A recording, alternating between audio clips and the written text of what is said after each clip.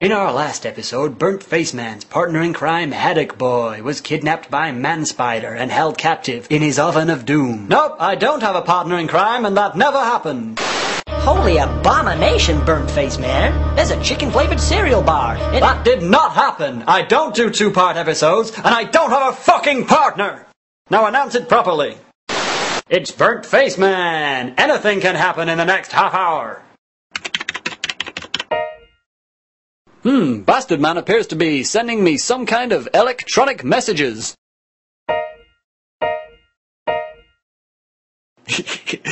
Call him Piss Lips.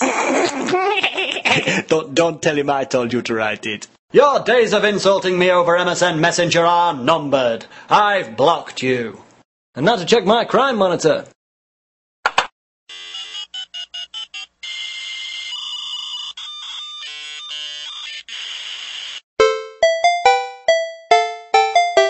Would you like to play an electronic game of chance? No. Loading. Would you like me to count to 53? No, I need you to find me some crime to fight. Loading. There is a crime in progress right now. Loading. Bastard man is throwing eggs at people from his window. Sounds like a crime only I can prevent. Crime has been prevented What? By who? by a new superhero called Slightly Bruised Man. I may have a slightly bruised face, but at least it's not burnt. Say, what do you think of our other superhero, Burnt Face Man? Well, I've got a much bigger penis than him, and I'm straight. Yeah!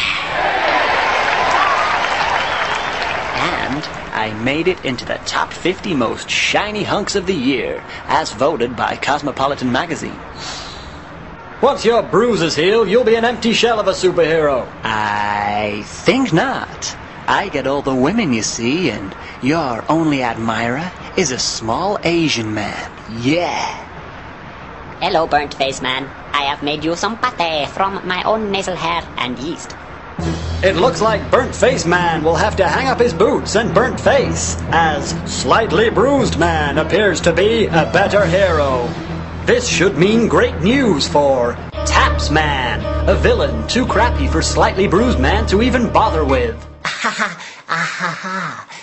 Without this burning face man around, I shall be free to splash people and erode metal over a period of time. Hot and cold, hot and cold, and a combination of the two, which I call hold. Next time on Facially Disfigured Man, the attack of the walking baths with scissors.